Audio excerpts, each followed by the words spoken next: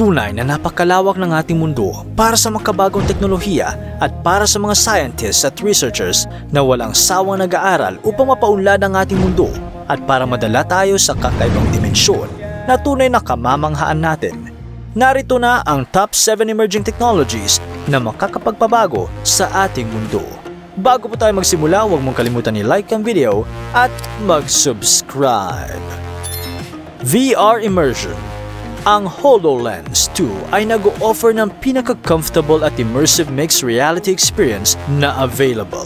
Sa industriya na bawat minuto mo ay talaga mabibigyan ng value, lahat ay na-enhance ayon sa reliability, security at scalability ng cloud at AI services mula sa Microsoft. Tingnan ang mga holograms ng sabay-sabay. Magkapagbasa ng mga text at makita ang mga komplikadong detalye sa mga 3D image ng walang kahirap-hirap sa pamamagitan ng industry-leading solution. Touch, grasp, and move holograms ng natural way lang. Nagre-respond ito tulad ng mga totoong bagay. At ang voice command din ay gumagana kahit pa na maingay ang nasa paligid mo sa pamamagitan ng smart microphones at ng natural language speech processing. At syempre, pwede kang gumalaw ng malaya dito nang walang wires o kahit na anong external packs na sasagawal sa iyo. Ang HoloLens 2 headset ay self-contained computer na may Wi-Fi connectivity na ang ibig sabihin, everything you need goes with you while you work. Room Temp Superconductivity. Para sa mga chemist in the making dyan, para sa inyo itong bagong discovery na ito.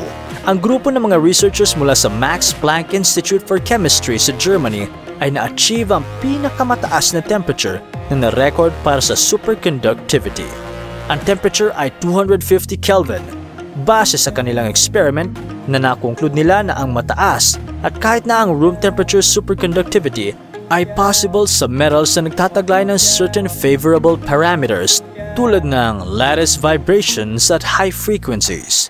Kung gusto nyo pang malaman ang detalye na related sa pag-aaral na ito, ang title na paper nito ay Superconductivity at 250K in Iron Hydride under High Pressures, kung saan ay naging available ito noong December 4, 2018. Ultra Capacitors.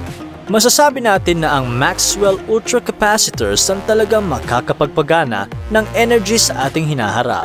Ang Ultra Capacitors ay may kakayahang mag-store at mag-discharge ng energy ng napaka-effective at ng napakabilis na paraan. At dahil sa napakaraming benefits nito, ang mga Ultra Capacitors ay kasalukuyang ginagamit sa libu-libong magkakaibang mga application at considered na equally diverse range sa mga application sa hinaharap. Ang tanong ay, kung paano nga ba ito gumagana? Paghambingin na lang natin ang primary energy source at ang ultra capacitor para mas mabilis natin itong maunawaan.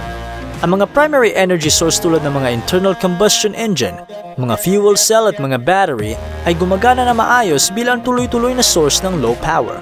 Subalit, hindi nito kayang i-handle ng mahusay ang peak power demands o ang recapture ng energy sa mga application sa panahon ngayon dahil mabagal itong nagdi-discharge at nagre-recharge. Pero, ang good news naman, ang mga ultra capacitors naman ay naghahatid ng mabilis na pagsabog ng energy sa panahon ng peak power demands. Pagkatapos ay mabilis itong mag-i-store ng energy at makuha ang excess power kung hindi man ito nawala. Mahusay nitong na-complement ang primary energy source sa application ngayon dahil ito ay nagdi-discharge at nagre-recharge ng mabilis. Artificial Intelligence. Ang ibang mga machine ay nakakaintindi ng mga verbal command. Yung iba naman ay nakakakilala ng mga picture o kaya naman ay nakakapag-drive ng mga sasakyan.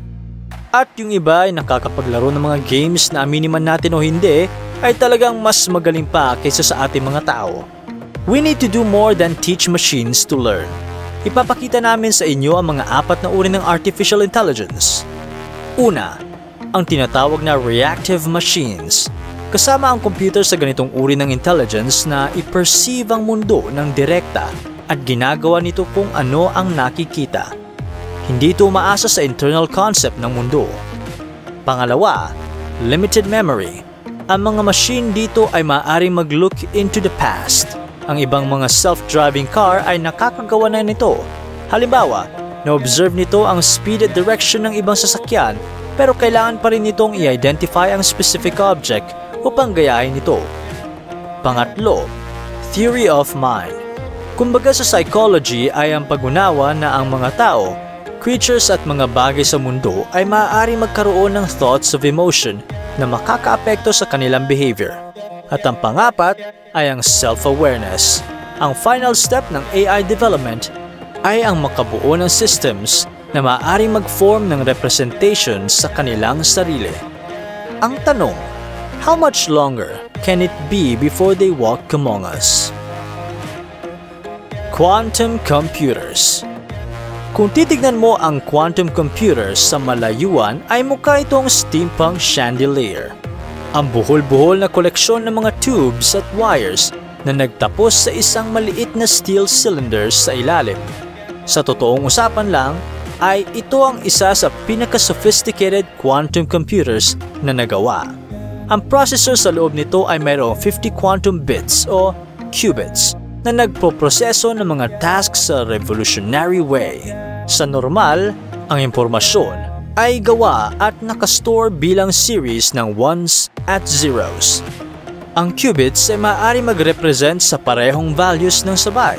Ibig sabihin, ang quantum computer ay maaari mag-test theoretically ng dalawa ng sabay-sabay.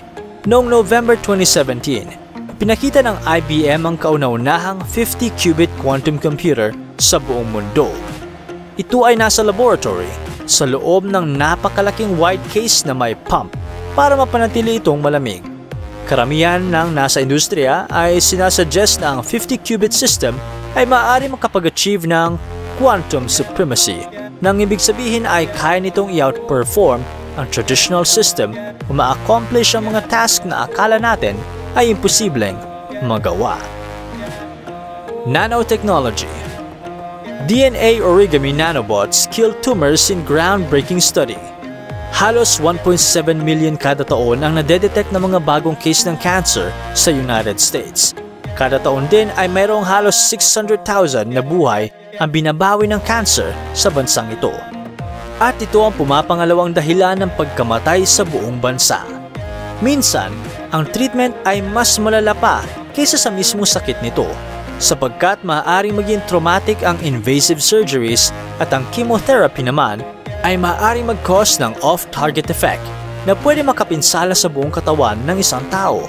Ngunit, ang makabagong technique na dinedescribe sa Nature Biotechnology kung saan gumagamit ng mga nanorobots o tama ka, as in literal na microscopic robots upang partikular na matarget ang mga tumor at mag-cut off sa kanilang blood supply ay may potensyal na baguhin ang treatment forever. Napag-alaman ng mga grupo ng mga scientists na ang treatment na ito ay effective sa pag-target ng mga tumor, makapagpahinto sa paglaki nito at pati na rin ang pag-initiate ng tumor death. Ang precision ng mga nanorobots kung saan ang potensyal ng mga ito sa safe cancer treatment ay napakahusay. Dahil sa napakasusing paggawa ng structure nito, ang mga nanorobots na ito ay talagang walang duda na napakahusay. Ngunit hindi pa rin ito ready para sa ating mga tao. Para mapaghandaan ito, ang mga researchers ay naghahanap ng mga clinical partners upang higit na ma-develop pa ang treatment pathway na ito. Still, the fact that it seems to work in mice and pigs makes it likely that nanorobots like these will be available as cancer treatments within our lifetimes. Nuclear fusion. Ito ay isang proseso ng nuklear kung saan ang energy ay ginagawa sa pamamagitan ng pagbagsak ng magkakasama mga atom. Ang fusion ay ang proseso kung saan ang araw at ang iba pang mga bituin ay lumilikha ng ilaw at init. Ang isang magandang halimbawa nito ay ang pag-develop ng brilliant light power sun cell. Ang mga existing power source natin ngayon ay totoo namang liable din pagdating sa polusyon, costs at logistics. At ang sun cell ay umusbong bilang new zero pollution, applicable sa primary energy source para sa lahat ng power applications. Ang gasolina nito ay ang hydrogen mula sa tubig na nagre-react para mag-form ng hydrino, 200 times lower energy form ng hydrogen. Ang sun cell ay maaari din mag-service essentially sa lahat ng electric market gaya ng mga powering truck, bus, kotse, tren, barko, aviation at aerospace. Ang sun cell ay autonomous ng mga gasolina at grid infrastructure. Kung na-amaze ka sa mga umuusbong na mga technologies na ito at na-excite ka para sa ating magandang future, like na at subscribe sa ating channel. Huwag din kalimutan na i-click ang bell button para updated sa ating mga technologies at gadgets. Hanggang sa muling discovery!